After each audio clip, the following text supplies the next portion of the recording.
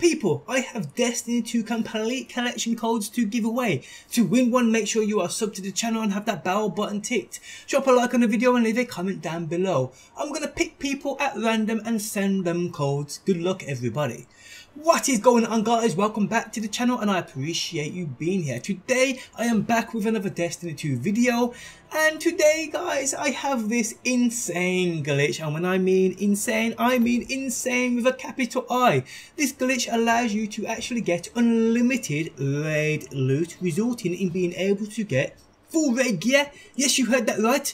Now if you guys enjoyed the video and would like to show your support, leaving a like really helps out, and if you are new around here and enjoy daily Destiny 2 videos, be sure to subscribe.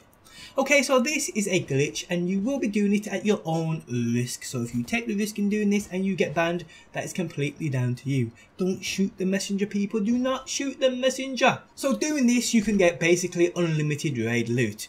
And to be honest, it's not even hard to do at all, but you will have to risk a single character. Yep, you have to delete a character if you have 3 made already.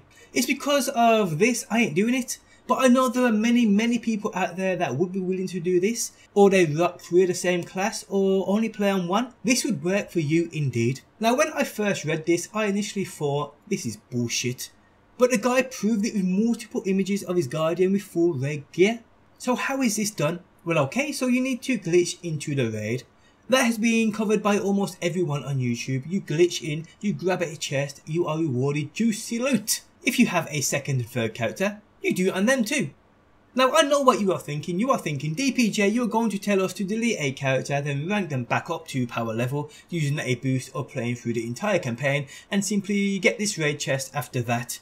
No people, that's not what I'm going to tell you, but that's what I would have thought watching a video like this initially. So what you need to do is, let's say you main a hunter for example, so on your main hunter you have to glitch into the raid and grab the chest, or if someone is already at the chest you can load into them and grab the chest and get that loot. If you've already done this on your characters, that's fine, skip that part. You then have to delete a character if you have 3, or make a new one if you have the space. The new character you create has to be the same class as your main. So Warlock for Warlock, Titan for Titan, Hunter for Hunter. So load up the first mission of the game on your newly created character. Then you have to simply switch to your main character, and this is where it gets weird. All you then have to do is simply glitch back into the raid and grab that chest on your main character again, and this will reward you loot again. Now how does this work? I have absolutely no idea. For some reason maybe the game is thinking because you have a new character, it's this character you are doing this and grabbing this chest on. I don't know. But it works, people, and when I first saw this I thought this sounds absolutely crazy, it's BS.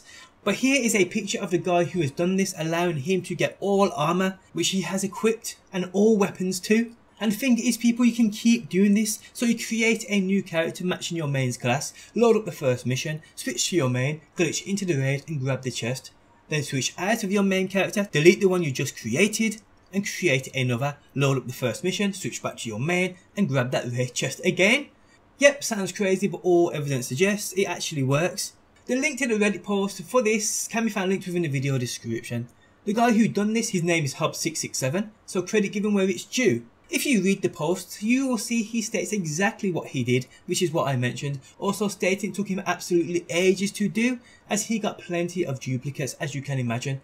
So yeah guys, if you want full raid gear, do this, but like I said at the start of the video, you're doing it at your own risk. I mean, it just baffles my mind in how this actually works. Why does the raid think after you've created a new character and loaded in that your main character is that new character, or why is it giving him loot again? Is there some sort of coding in place which once you delete a character, something resets? I don't know. But it works, people, it really works. Now if I were you and you have 3 characters that you cherish and you don't want to risk it just in case it doesn't work, well then check out the Reddit link within the video description. It seems as though plenty of people are doing it and it's working for them. But yeah guys, on that note we have come to the end of the video. This is how you get unlimited raid loot and full raid gear. Last wish raid. Damn!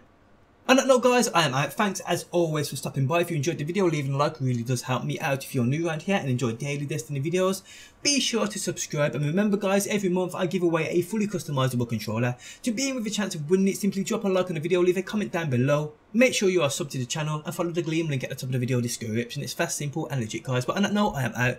Thanks as always for stopping by, and hopefully I will see you on that next one.